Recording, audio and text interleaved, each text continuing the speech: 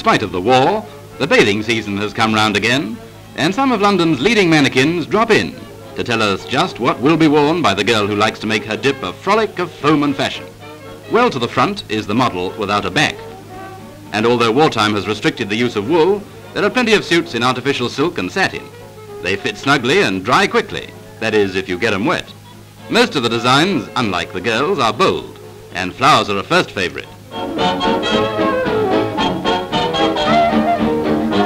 One-piece and two-piece suits are pretty well evenly divided in popularity, and two-piece suits are divided anyhow.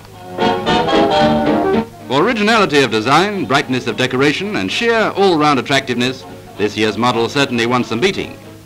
Very tasteful, very neat. Oh, very woof woof, very chic.